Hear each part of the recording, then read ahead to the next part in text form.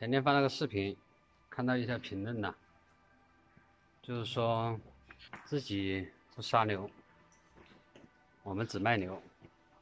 那条评论的意思就是说，我们的牛啊，用豆渣养的，用酒糟养的，这样的肉，我们心里没底，这个肉比较差，卖出去之后呢，卖给周边，怕被周边的邻居骂。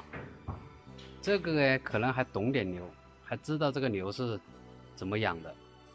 但是我可以这样讲，南方就是湖北、湖南、四川、贵州这一带用酒糟喂牛的，基本上可以说占到60%-70%都会用酒糟去养牛，就稍微大型的牛场。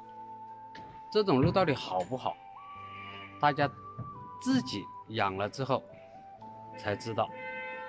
最起码我们的牛卖出去到现在为止，还没有人说我们的牛的品质差、肉质差的。还有一条评论呢，就是说我们为什么自己不杀肉呢？那可能是卖不掉。就说杀一头牛啊，那200-300斤肉卖个2-3天，这个肉又不新鲜了，又没人要。我发现真的是有些人呢，那个智商啊，真的低到让人无语了。我能投资这么大，我栏里面库存100多头牛，难道我杀一头牛200-300斤肉我都卖不掉？那我们的销售能力，那我们的人际关系，那会差到哪里去啊？我认为啊，朋友们应该把格局打开一点。我们卖整牛，卖给私人，人家叫上3-5好友，杀了肉之后把肉分掉，我们已经做到了直销，直接针对消费者。而现在所有养牛行业，育肥牛养个50到100头，甚至100-200头的，全部都要卖给中间商，那就是牛贩子。牛贩子出的价格，如果肉价是50的情况下，他们最多出45的肉价，他们才会去买你这个牛，不然人家一点利润空间都没有。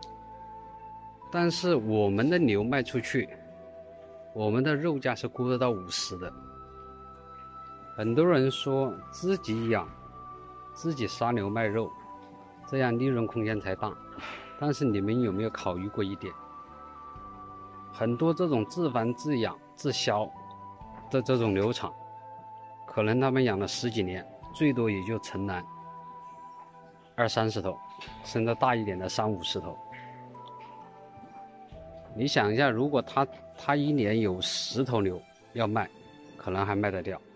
如果到年底了，他自己要搞定20头，把它零售出去，他的压力有多大？他这种是没办法产生裂变的，因为他又要养牛，对不对？又要做销售，人的精力是有限的，他们必须得靠牛贩子来帮他们把这个牛销售出去。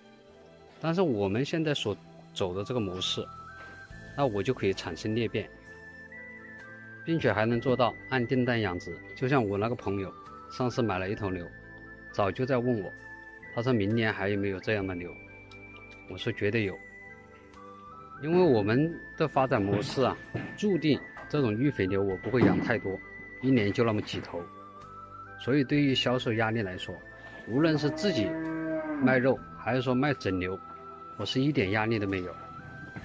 但是如果我们的这套营销模式如果能打开的话，按订单来养殖的话，对于我来说，那是不是要轻松很多？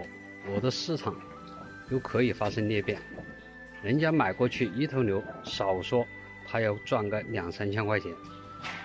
他今年能卖一头牛，不代表永远只卖一头牛，他有可能明年会卖到2头，或者说3头。再有其他的人看到了，人家也会产生心动，毕竟他买一头牛，亲戚朋友随便一分就把肉分掉了。